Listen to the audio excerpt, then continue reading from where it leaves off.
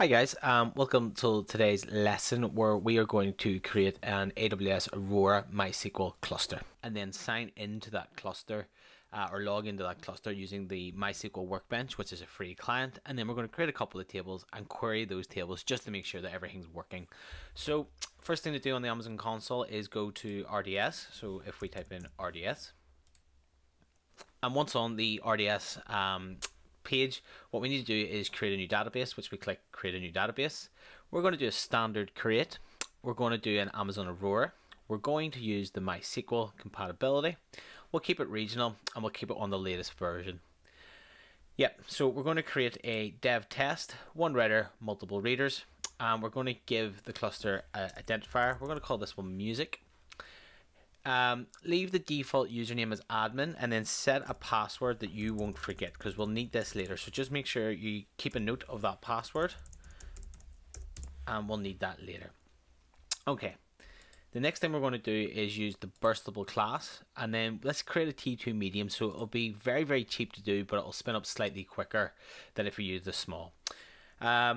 Don't create a replica. Again, this is just an example. Okay, this is really important. So the next thing we need to do is create a separate VPC for this instance, which is going to let us publicly log in from MySQL WorkBench. So create a new VPC, additional configuration. You want to create a new DB subnet. That's correct.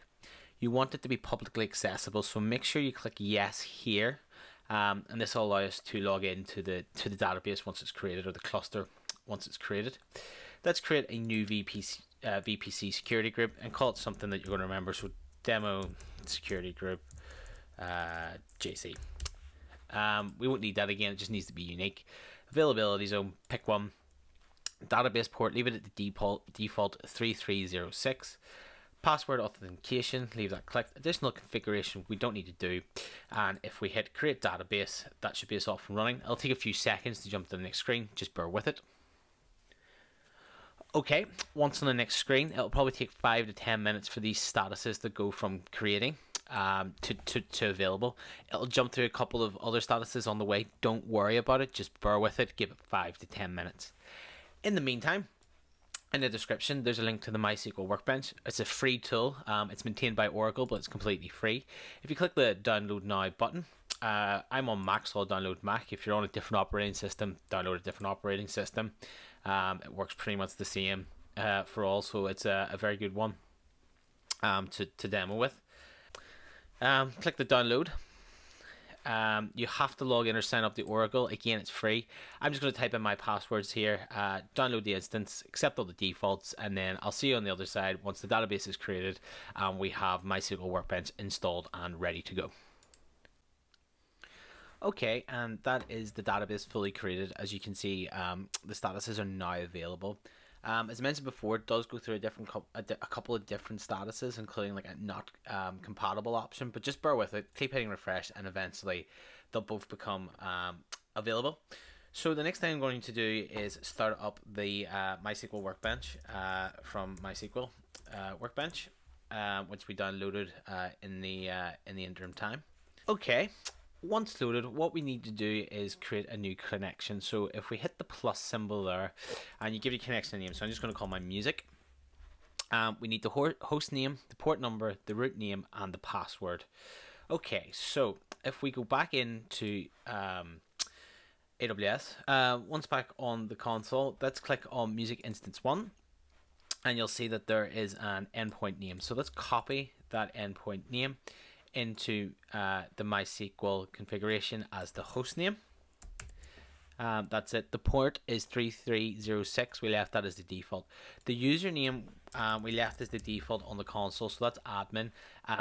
If you lose that username, which happens on the console, click music, and then you'll see your master username is there. So mine is admin. The next thing you need to do is password. So I'm just going to store it in keychain. It's whatever you gave it a few minutes ago. So just type that in. Default scheme is fine. Let's test the connection. And you can see that I successfully made the connection with MySQL. Perfect. Let's click OK. Then that's our connection now made. Let's double click our connection. It takes a little second and it opens up a new query window for us. So I'm just going to blow this up big so we can see it. I have on GitHub link in the description, put up a script that will create a database and a couple of tables for us. So I'll just run you through the script quickly. Drops the database music if it exists, creates the database called music. It's going to drop 2 tables if they exist, song and artist. And it creates the artist table that has an ID, the name of the artist and the genre. And you can see there that we're entering the Rolling Stones, Nirvana, Mumford & Sons. And then on song, it has the song ID, the artist ID, which is the primary key from the artist table, the song that that band sings, and then a foreign key is placed on that artist ID. And then inserting into that table, we have 2 Rolling Stones songs, 2 Nirvana songs, and 1 Mumford & Sons song. So the simplest thing to do is just copy that entire script. So take the entire script back into MySQL WorkBench and paste. Put your cursor to the top and then click that lightning bolt. And as you can see on the output, with a couple of warnings just saying actually the table didn't exist. So that's fine, but then it created everything we needed. So perfect. Okay, then what we want to do is then take another new query. So hit that wee plus symbol on the right hand side. Back in, if we go back 1 in GitHub, and we look at the example queries, you can see I've put a couple of different queries down here. So first thing we're going to do is just query that artist table. Really important in MySQL that you take that semicolon. So this is just going to return us all the information from the artist table. So again, just hit that lightning bolt. And as you can see, we have the Rolling Stones, Nirvana, Mumford & Sons, rock, grunge and pop, and that's coming back from the AWS Aurora instance. So yeah, that's pretty much that bit. What we'll do for clarity is actually then just take another new tab. So I'm just going to take another new tab for clarity. Copy and paste in the song query. So this time we're getting all the songs. Make sure you take it from that semicolon. Paste it in. Hit the lightning bolt. And you can see then that we have all the songs. Now, the last thing we're going to do, and again, I'm going to take a new query for this, is join those 2 tables together. So as I mentioned before, you can join the song and the artist together on the artist ID in the song to the ID in the artist table. So this is a bit of structured query language inner joins. I'm not covering it in this example today. I will do lessons on the language in future on the channel. But for now, let's just paste that in.